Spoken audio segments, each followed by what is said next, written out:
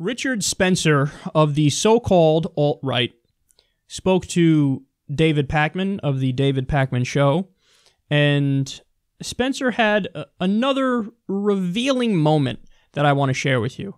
Now, the previous revealing moment was when he was at a conference in Washington, and he, in the middle of his speech, he spoke about the Lügenpresse. Lügenpresse means lying press, and it, of course, that phrase, that term originates in Nazi Germany.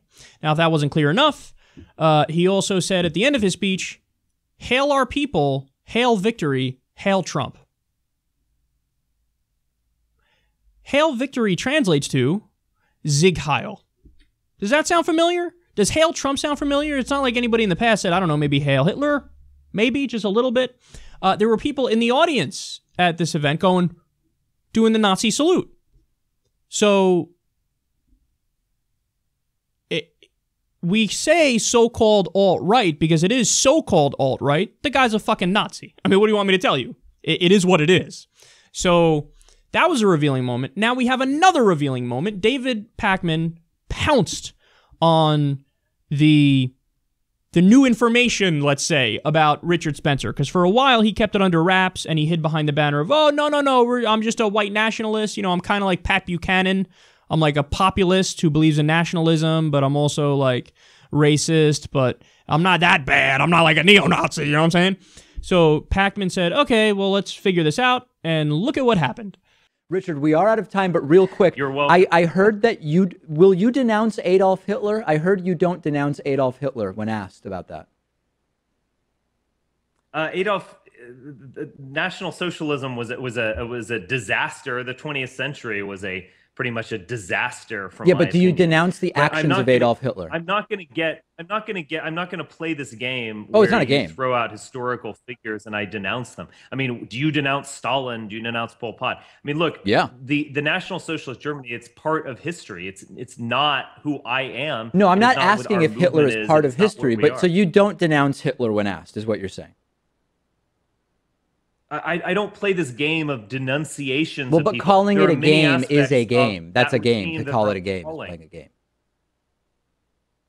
What? To call it a game is playing a game. Do you condemn the KKK? The KKK? I mean... Yeah, you've heard of them, right? Just, again, or are you like Trump? You've not heard of that? Yeah, I've heard of them. Richard. Or should I say Dick? Dick. Okay, how stupid are you? Like, even if, I can't believe I'm giving advice to a fucking Nazi. Even if you are secretly pro-Hitler, it gotta be a secret, dude. Like, you lost that PR battle long ago.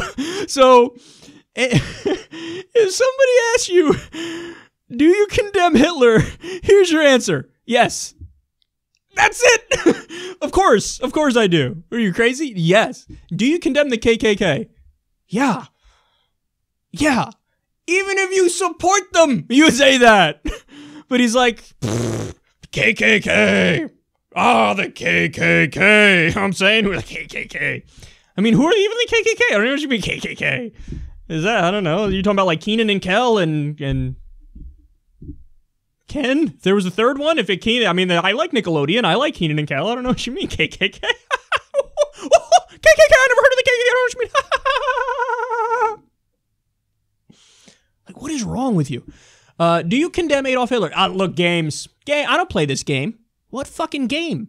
You have a reputation as being a fucking neo-Nazi now. You know that's your goddamn reputation. So it is the most logical, straightforward question anybody has ever asked in human history. Do you condemn Adolf Hitler? You know, look, it's complicated. It's not fucking complicated. It's just games. You're playing games where you're asking me things that make perfect sense, given the context of everything I've stood for. So I don't play this game. What are you fucking game? I like how David Pakman was like, actually, you saying it's a game is you playing a game. Like, you're playing a game. I'm not playing a game. I asked an obvious question. What are you talking about?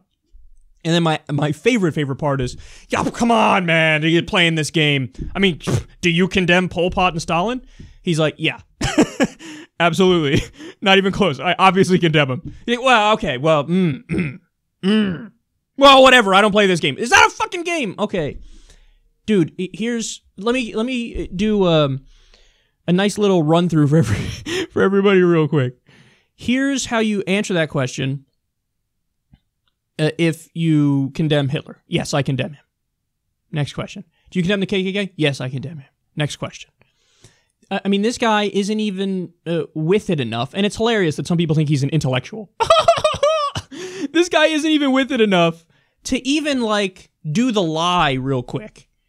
To understand that, hey, man, you have these broader goals, and, like, you're gonna have to disconnect yourself from Hitler and the KKK if you really want to achieve them in any real way. So, but anyway, I think you guys get the point here. He's a fucking loathsome human being. And yes, it is fair to call him a Nazi. It is fair to call him a neo-Nazi. He won't even condemn Hitler. He pretends like it's a game against you, or, oh, it's a plot. There's no fucking plot. Do you support him or not? It's reasonable to ask that question given you saying Lugenpresse and hail Trump and hail our people and hail victory and your white nationalist alt-right ideology and the fact that you've said openly that, oh yeah, no, the propaganda against the Jews, I've had people look into it to make fun of us, and then they started believing it, and now they hate Jews too. What? Oh, why are you asking me if I agree with Hitler? I don't know what you're talking about. All I said was I hate the Jews. What do you mean? So, God, he's so stupid. I can't believe anybody takes him seriously. Again, he masked it for a while. He's like, oh, no. See, we are just a nationalist movement, and we're not against other people. We're for our people, white people. Look, Josh Turner, who is a former neo-Nazi, who we've had on this show, he's reformed, and he's reformed through science and atheism and reason.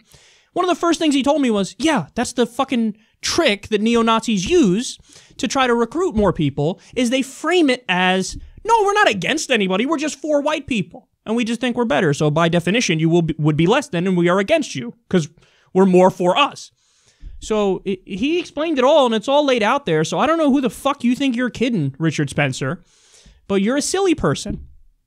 And I don't even want to go into it. Obviously, we're touching on it a little bit here, but Nazism is basically a fundamentalist religion with a bunch of ideas that are just completely and utterly factually wrong. I mean, a lot of it stems from German mysticism and these misconceptions about the Aryan race and a time when the Aryans ruled the world, which doesn't exist. It is fake. It is like hey, Jesus is 3 people, but he's 1 person. Hey, Muhammad was a prophet. Hey, it's religion. It's not based on anything real. Again, I don't know why I'm bothering to argue so fervently on something where virtually every single person agrees with me. The overwhelming majority is like, yeah, Nazism, wrong, got it, next. But I guess it just bugs me that, people still believe in it. And to me, the biggest argument has always been, you have people claiming superiority. So you have this group of people that says we are superior to other people in every sense of that word. And then they act in what is the most inferior way imaginable. So when you do violence, when you murder people, when you expel people from their own land, when you commit crimes nonstop, how can you do that and then claim, but I'm superior? No, but those actions in and of themselves are inferior. So it's like fucking Charles Manson or what's his face, other famous serial killers, Gacy or whatever his name is. It's like as they're doing these mass murders and they're, doing horrific acts, they're like, but I'm superior. No, you're not superior. If anything, you are actually inferior in your extremist ideology, in this case, Nazi ideology, because you're acting on beliefs that are incorrect and doing the most inhumane and unethical and immoral and wrong actions. So as you act in an outwardly inferior way, you claim to be superior. And remember, they try to use similar arguments against minority groups. Like they'll say black people commit more crimes, therefore they're inferior. You agree with Hitler, who is the worst criminal in history, arguably. So, the fact that you commit crimes means you're inferior, but I want to be the biggest criminal ever. Wait, how does this work again? I don't know, I'm just better than you. No, you're not. You're an idiot. You're a clown. Virtually everybody can see through you, and you wouldn't even denounce Hitler and the KKK. So I do believe you undermine your own ideology in about a minute-long clip. Well done, Richard. Or again, should I say Dick.